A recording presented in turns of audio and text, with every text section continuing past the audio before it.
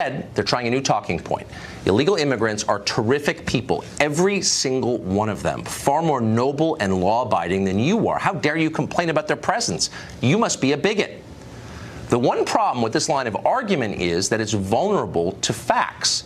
But until recently, there really were few reliable numbers on crimes committed by illegal immigrants. And this allowed Democrats to pretend that every person who sneaks across our border goes on to become a heart surgeon or a member of SEAL Team 6. We've got the data now, and it turns out, surprise, surprise, they've been lying to you.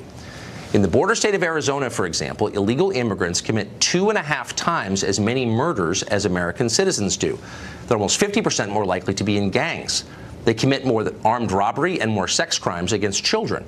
Overall, they're about twice as likely to be convicted of crimes of all kinds, non-immigration related. And that's just in one state. In California, an illegal alien named Luis Brasamontes murdered 2 police officers.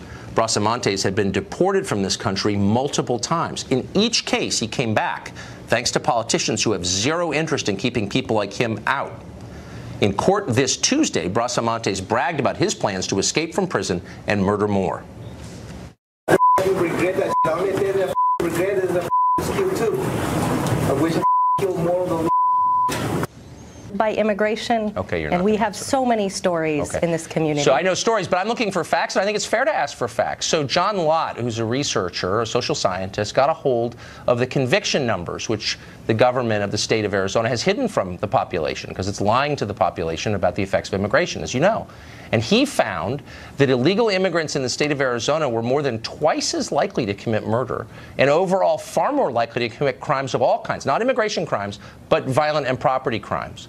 So given that, those are facts, how can you reassure the residents, the legal residents of Arizona of all backgrounds, that this is good for them? I don't understand. We and cities throughout our community have seen great success stories when people feel like they can work with the police department and there's trust. So we've had folks who did not have legal immigration status but were willing to work with our police department and have been very important in helping us, particularly with drug-related crimes. But do you acknowledge do you acknowledge the reality of what I just said? So this study, which got a hold of Arizona state numbers, which I think are legitimate, says that people illegally in Arizona are far more likely to commit serious crime. Do you not believe that? Are you just ignoring it, or what's your response to that? So I just received the arrest and crime data from the last calendar year, 2017, for the city of Phoenix. And that wasn't what we found in the city of Phoenix. Unfortunately, violent crime was led by people who live here and who were born here. But that's not the question. Were people who are there illegally more likely or less likely to commit serious crimes in the city of Phoenix? Are you really saying they were less likely? I don't think that's what the numbers show. Our 2017 numbers tell a very different story than the story that that researcher is telling you. So are you saying, just to be totally clear, because we're almost out of time, are you saying that you've seen numbers that in the city of Phoenix, people here illegally were less likely to commit serious crimes than citizens? Is that what you're saying? I just want to get you on the record. I'm saying we need comprehensive immigration reform, and it will help.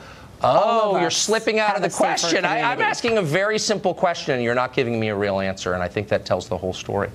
Thanks for joining us. I appreciate it. Thanks for having me.